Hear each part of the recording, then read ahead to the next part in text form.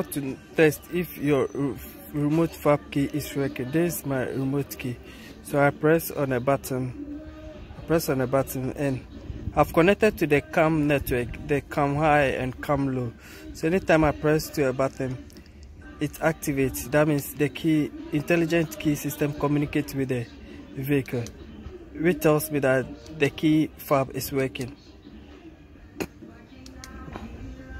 So this is how to know if your key fob is working, using a scope to identify this problem.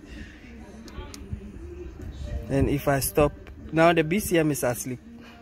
It's in the sleep mode. Or let's say now the BCM is not working, so there's no communication in the system and the whole car is off. There's nothing that you can see, the whole car is off. So if I press the button to know that my proximity sensor is working, I use the scope to identify the problem. I press it again, it comes on, just to tell me that my key is working. So on the cam network, everything is okay. That means this thing is working, this key is working. So if I'm diagnosing any issue, I'll take this key out and continue with it.